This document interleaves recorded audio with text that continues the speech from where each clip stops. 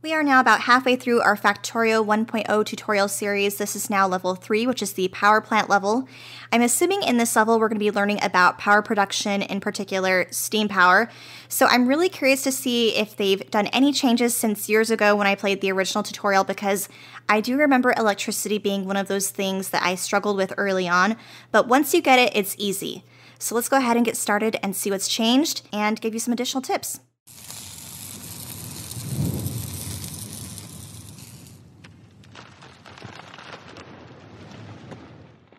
Here we are in the new level, and we are indeed working with steam power today.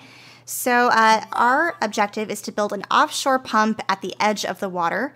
And we've already got a couple materials here laid down for us, but it doesn't look like we have any other production of any kind. So I only have the starting materials in my pocket here to work with, as well as the couple things here laid down. And so that means we'll want to get power up and running as soon as possible so we can start automating mining, smelting, and then automation of materials. So let's go ahead and build that offshore pump. So one thing to keep in mind when you are placing your offshore pump, which the game doesn't explicitly tell you, is that offshore pumps, power, and boilers kind of go hand in hand. So you want your offshore pump to be near your boiler that you're going to be planning on using for your power production. So you can see these little green outlines here show you exactly everywhere where you can be placing the offshore pump.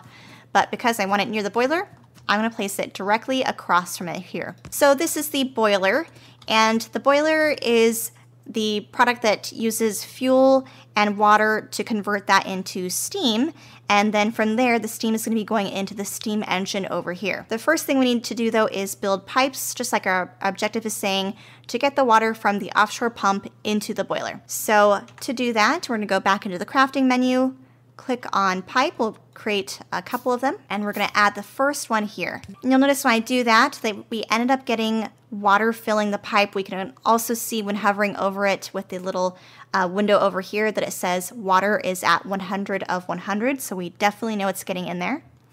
The next thing we need is to put fuel into the boiler, which we conveniently have right here. So instead of actually mining coal by hand, what I'm going to be doing is chopping down a couple trees just because they're nearby.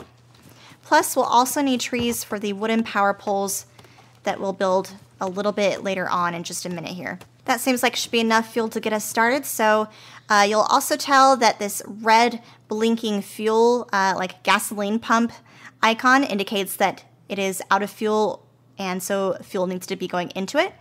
And then these additional hazard signs here with the little cable cord looking thing indicate that these are electric products that will be requiring electricity, and they're not currently powered. So that is something that we're going to be fixing here in just a minute once we get power up and running.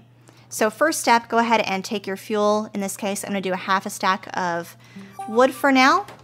And you can see it immediately lit up with a bit of a flame feature, and that means it's working. But because we don't have it connected into anything, it's going to stop because it has nowhere for the output to go. So our objective, build pipes to connect the steam output to the steam engine.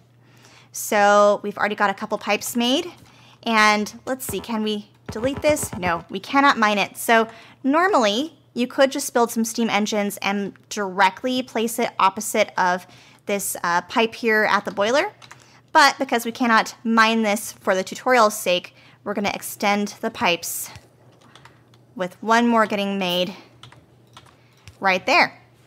Now this is going to be turning on in just a minute once we have a need for the power. And when I say need, what I mean is we have to connect it to something that's requiring power. So we've already got one power pole next to the steam engine, and that's what we need to kind of connect everything. So from this first power pole that's already laid down, we're going to connect it into the field near the things that require the power. So you can see just extending this power pole there, and then another one here will turn these materials on. So we now have electric mining, and we now have an electric inserter. The coal is now getting placed into this box nearby, but since this boiler ends up needing the fuel, I'm going to end up deleting these and redirecting the belt line to go in this direction here. And then again, for those of you who don't know, you can delete things. Anything in the game can be deleted. Oh,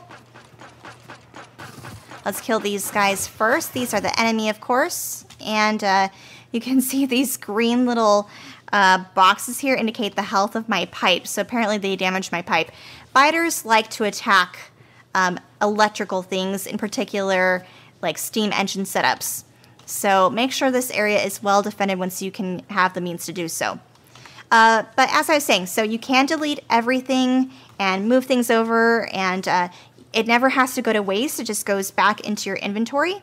And then to delete something, you just hover over it, right click and hold for about a second, and then it goes back into the inventory there. But we'll place that there so that way the coal that is needed to power the boiler can get used by this inserter and fed into the boiler nearby. So the next thing we need to do is gather resources and build radars. So we need to build 3 of them.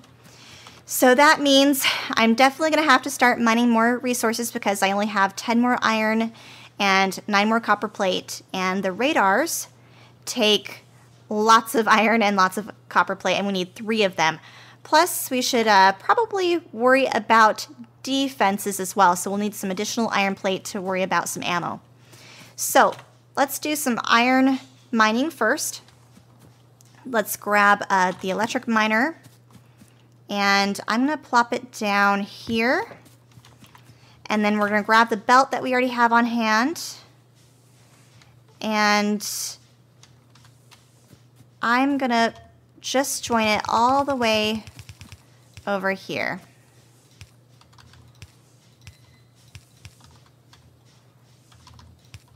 Like that.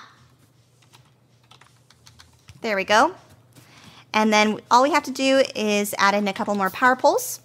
And you'll notice that there is a finite amount of the length of the power pole, and you can tell they're connected because they'll have this orange copper wire. But if you go too far, that wire disconnects and you won't have the power. So make sure that they are definitely connected, and everything that requires the power has to be within the little blue field of the power pole that you can see when you hover over the power pole. So that now that this is powered, the miner is spitting out the iron ore here, and we can place a furnace with 1 tile in between the furnace and the belt.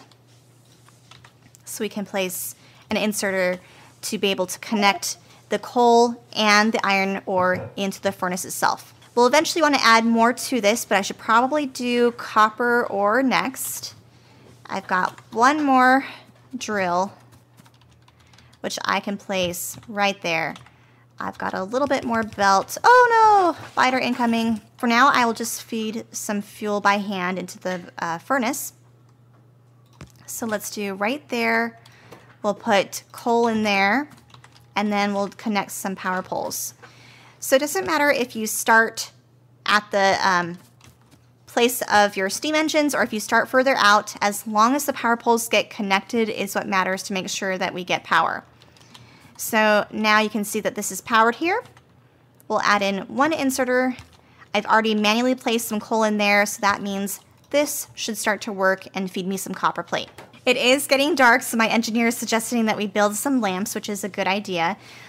Lamps are a little bit expensive when I'm already this poor, at least poor with copper, but I will produce about 2 of them.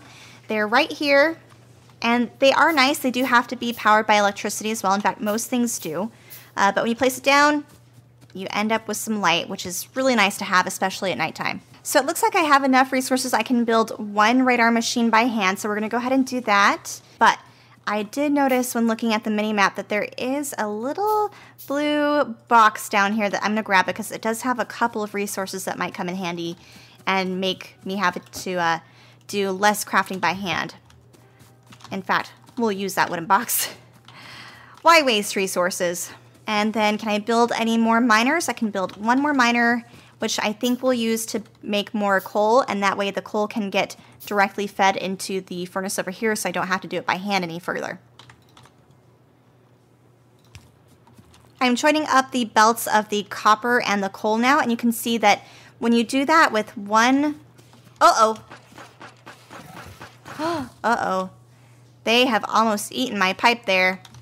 But anyway, you can see that when you flank a belt with one belt coming at it from a side and the other from another side, it ends up splitting the resources evenly onto one half of the belt here. So you never have to worry about coal accidentally getting onto the right-hand side of the belt here. It's always going to stay on the left, and this copper here is always going to stay on the right.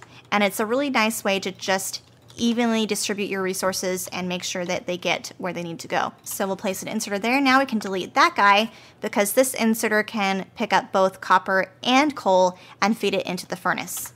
And then we'll just continue this on, make another furnace setup, add in another inserter, and now we have two. Let's do the same here with iron. Let's actually move this furnace by deleting it because we can save a little bit of room by plopping it down right here. And that way we can add in another furnace just next to it there. And there we go. Now we have twice the smelting and twice the production. Now that we've created the one radar machine by hand, let's go ahead and plop it down. The radar machines are nice because it helps to give you some more vision beyond what you have in the mini map here. It kind of helps to explore the outside map for you. So let's plop it down there. And then the radars are going to be scanning the surroundings. The more of them you have, the faster you'll be able to locate the shipwreck. Ooh, okay, so that's a new feature. Of course, years ago when I played this, there was no shipwreck to explore or look for, so that's pretty cool. Let's see if we can build the two more radars by hand. Two more radars made. Let's go ahead and plop them down. We can put one there. Radars consume a lot of electricity. Make sure your energy production is sufficient. Yes. Okay, we'll do that in just a second here after we place the third one right there. The enemies might attack your radars. You might want to protect them with gun turrets. That is a good idea. So we've got a couple things to do. First of all, let's check our power production. Uh-oh. No, first of all, let's kill that biter. To check if you're making enough power, what you can do is click on one of the nearby power poles. And you'll notice these two bars up here. This one over here to the left indicates the satisfaction of your power. This one over here shows you how much you're producing. So looks like we're producing as much as we possibly can with the one boiler and the one steam engine, but we're not meeting all of our needs for everything requiring the electrical power. So we'll have to expand our power production. To do that, we can add in an additional steam engine, which we can do by crafting one. So a good ratio for you guys to remember, at least when you're doing your initial steam engine setups, is that you should have one offshore pump. You can have 20 boilers and then 40 steam engines. So just remember 1 to 20 to 40, and you'll have a very good setup with the equal amounts of fuel coming into the boilers, the perfect amount of water coming in, and the max amount of electric production that you can have. Let's add in our newly crafted steam engine here just to the back. It fits conveniently right there. You'll see that we have the power sign here indicating that we need to connect it to something. So once we get our power pole, we can connect it here. And now we have twice the power production with very minimal effort. All right, the game is saying this would go faster if I had more radars. I suppose that is true. Let's see if we can craft a couple more by hand. Uh-oh, one of the radars is under attack. Let's see if we can kill that biter. Oh, another one incoming. They seem to like the taste of radars. I can fix the damage with a repair pack. Okay, cool. First repair pack getting built, which we'll need because this radar machine is getting damaged here. And then the pipe here is no longer there. That has been destroyed, so we'll have to replace this pipe. Good thing I caught that, or else we would have had no power. We'll add in another light here just so we can see better. And we'll use our new repair packs by hovering over the item we want to repair. We can see the health bar is just below it, and then left clicking to repair it. And we'll do the same thing over here with this radar machine. I've got two more in my pocket we can go ahead and place down. It really doesn't matter where, just have it kind of out of the way. But now we're up to 5 radar machines, which will mean we can scan the surrounding territory even quicker. Next thing we're going to make are gun turrets because I do want to at least protect my front line here, or at least the part of my factory that is closest to the attack of biters coming in. So you can see on the map this red square here, and the nearby red smaller bits is where the biters have been coming from. So I'm going to be placing some turrets that I made in my pocket there and there. That way they're going to be between the biters and my factory, and hopefully prevent my stuff from getting destroyed. So you also need to feed the gun turrets with ammo, and I currently don't have that automated, but I am going to produce a bunch of it in my pocket, which can be done pretty easily because it just takes iron plate. So I want to create the max amount of ammo that I can. So to do that, over the crafting menu, just click left shift and then left mouse button, and it will create the max amount in your pocket that you can, given the resources that you have on hand. I now have 22 ammo, which you can see here filled up in my pistol there, but I am going to be placing it in the gun turret, which will be better used there than on my person. So I'm going to do the full half stack of what I had available in each of them, and that was just in time because you can see how effective it is at killing the nearby biters. And it has decent range. You can see when you hover over it, the little green circle around it is the exact range that each of these turrets can hit. I've got one more turret which I'm going to place just over here. And I don't have much ammo on me, but I'll go ahead and take the 2 that I do have and put it in the gun turret, just so it can better protect my front line. And radar scanning is done. That objective is done. Small shipwreck located to the southeast. Is that over here? Okay. Good to know. And just like that, we were able to beat level 3. I hope you guys will join me for level number 4, which will be next time. See you then. Bye!